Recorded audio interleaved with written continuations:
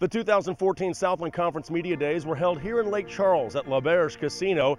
The favorite this season, the defending champions, Southeastern. According to the media, McNeese State is picked second. Houston Baptist, in their first full season in the Southland Conference, excited about getting things started.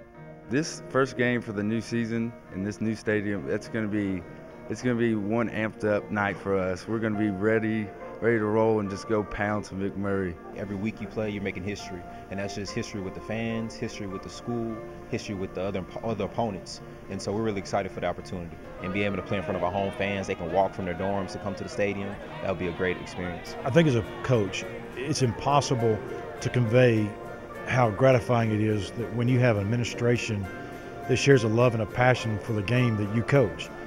And where that really manifests itself is a commitment that Dr. Sloan and Steve Maniaci would make, and the work ethic it takes to go out and build that donor group of individuals to fund a multi-million-dollar stadium. It leaves you very humble as a coach, very appreciative.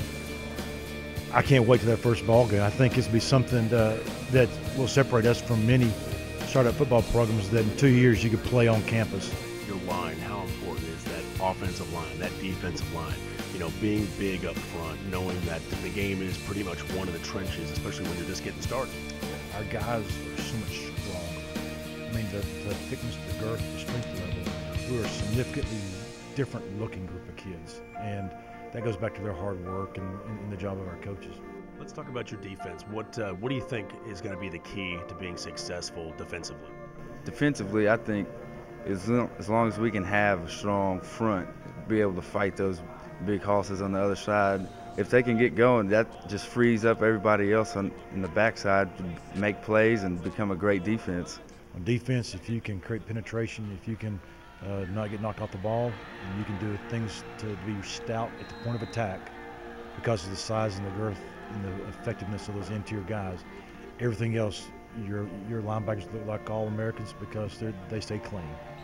A junior college transfer out of Northeast Oklahoma, Josh Jones, is a tremendous pass rusher, great athlete, and he'll give us a total different dimension coming off the edge than what we really had last year. We're talking about the speed element. We went out and the Baylor cornerback transfer, Tyler Stevenson, is a great player. He started 3 years at Baylor, freshman All-American, and he's been there, done that.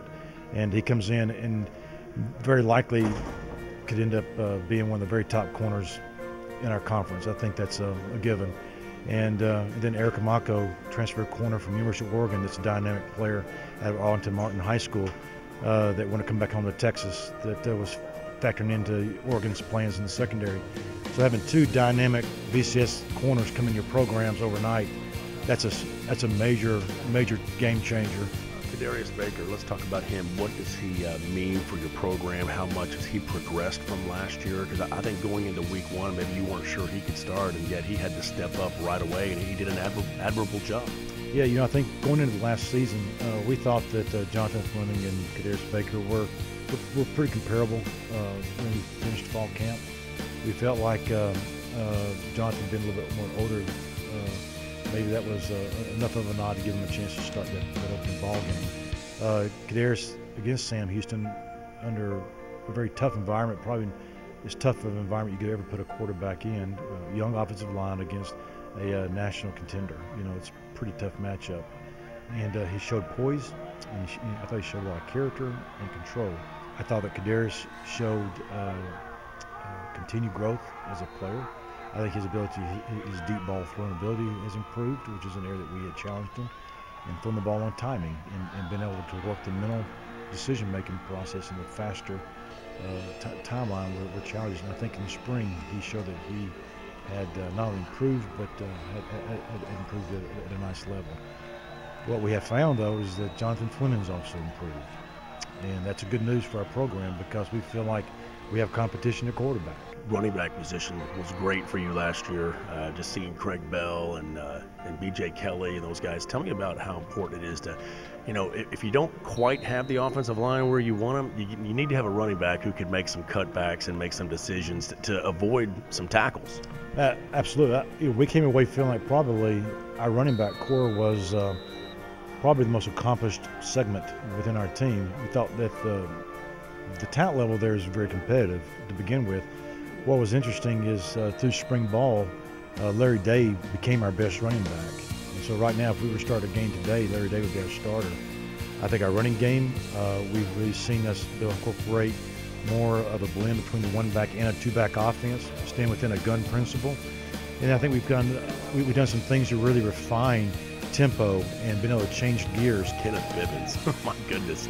Hey, I tapped him on his shoulder and I felt like, man, I thought you were big last year.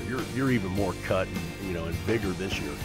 That's what it takes. I mean, if you want to play at this level, you need to see that kind of, that bulkiness, like you were talking about, the players developing in the weight room and all that. And he's one guy that really looks like he could be at a whole new level. Kenneth, his DNA is so unique. You have a guy that's got great length. He's so athletic. His ball skills in the receiving element are, there'll be few tight ends instead of Texas. They'll have some of his ball skills. His movement ability and us being able to, he's one of the central guys that we're kind of growing our offense around. We're going to do a lot of different things. We're asking him to kind of be three different kind of guys. A guy that can detach, be like a wide receiver, a guy who can wire himself to the offensive line to create complexity in the running game, and then to build a guy that we move around in the backfield. Tell me about Vic Shealy as a head coach. What have you seen, not only last year, but in the off season with the workouts as he prepares you guys for year, let's call it what it is, year one? Year one, I mean, I've been around a lot of great coaches coming from Houston, around Kevin Sumlin, around Cliff Kingsbury, Tony Levine, and Coach Shealy's right up there with him, I feel. He's prepared us amazingly, just from all-season workouts, just from taking care of our bodies better, just giving the days to rest, because rest is important, and I feel like he's up there with some of the great coaches, and the sky's the limit for Coach Shealy.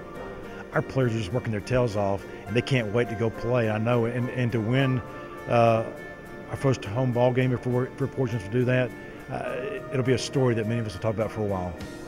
Thank you so much. Always a pleasure talking to you.